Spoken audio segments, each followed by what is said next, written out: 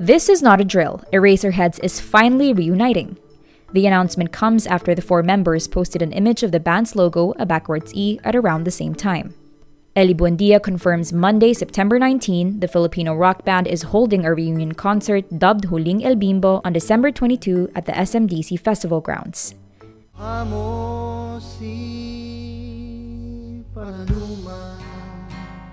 Additional details such as ticket prices and selling dates have yet to be announced.